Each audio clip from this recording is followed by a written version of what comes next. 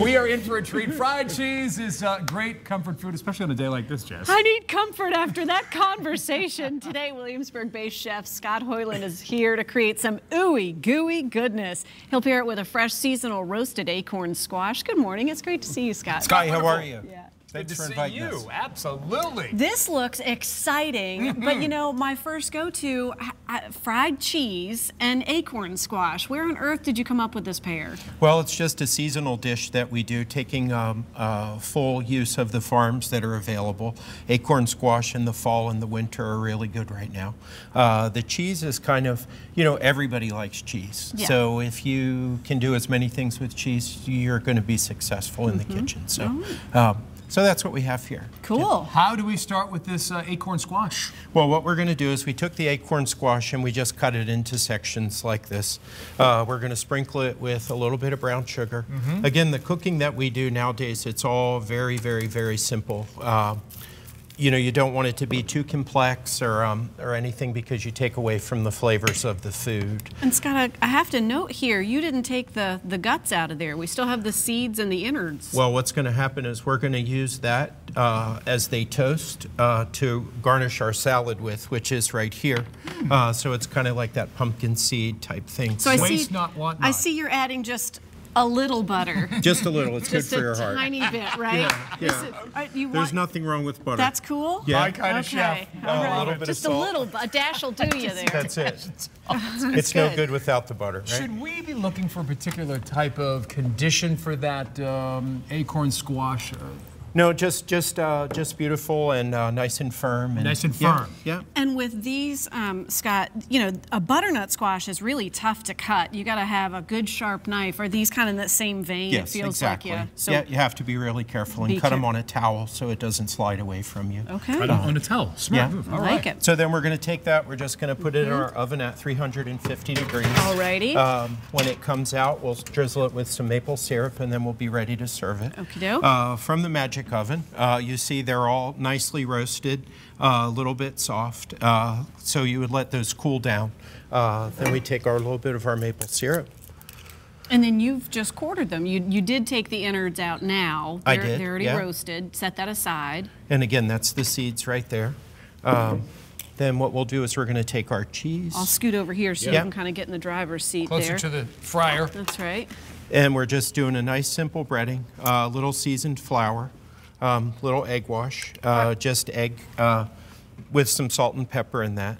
What kind of cheese is this again? This is burrata. Burrata. Yeah, and it's just a very innocuous cheese, a little bit similar to brie.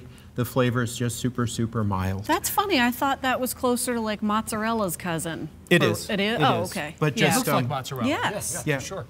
That's what I thought you were going to. Why burrata? Just because that was your favorite flavor, or does that fry up particularly well? No, it's just good because the inside gets really soft and creamy when you cook it. And that's just the reason. It seems to suit well with the dish. So. Yum. And this is agriculture. I'm sorry, Scott. How much prep work goes into something like this? What would you suggest for maybe a novice like myself? 5 minutes. 5 minutes? Yes. You got this, Greg. I think you can do it. The quicker, the better. Again, you're not adulterating the flavors that are offered in the dishes. So simple is the best. You see? Yeah. Wonderful. It looks so beautiful too. So we just we're frying the cheese. When that gets a little bit crispy on the outside, just barely cooked, then we can use this one. We'll just take our acorn squash. We're going to sprinkle that with a little bit of the seeds. And now we'll give this a little maple syrup as well. Scott, did you jazz up these seeds a little bit more? Is that still the same seasonings you were putting on earlier? Yes, the same seasoning. Oh, yeah. Can I just taste a little bit Absolutely. of those? And these are, I was going to say pumpkin seeds. No, Jessica, they're acorn squash seeds. Are you in heaven right now, Scott, knowing that all of the fresh vegetables that are coming out this autumn? Oh yeah, I love it. In Virginia, particularly in our area in Williamsburg, there's so many tremendous farms that we can just take advantage. It makes the chef's job very easy. Between the microgreens that you'll see over here with the acorn squash, these are grown by a company here in Richmond called Manukatown. Just about all the top chefs use their products, and they're just great. And so With this one, if you noticed, I didn't put any dressing on the salad either, because when you eat this all together, that's going to make your dressing from the juice from the acorn squash and then the cheese melting. You can see, I'm just going to turn it over just a touch. Oh, I can hear it happening, yes. And you can start to see the cheese coming out of there just a hair, bit. yeah. And it literally only takes seconds. You'll see it'll blow up a little bit like this. Oh, yeah. And it Okay. flattens a little bit too. Yeah. And then we're just going to put that right on top. Oh, that'll kind of wilt that lettuce. And so many layers of flavor too. Sure, but all very, very simple. You know, because I just feel like that's the key to good cooking, is just making it super simple.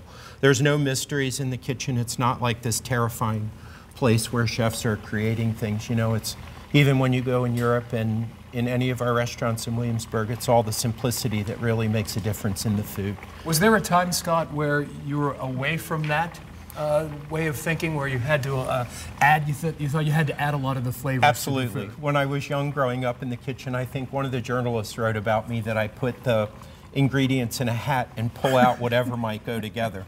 And I thought, wow, that's really great. Look how they're thinking about me. Now I think about it and go, my goodness, they must have thought I was such a hack back in the day. But it was really funny. But it really did shape the chef that I am now, because it let me just find that simplicity and that natural flavor in food.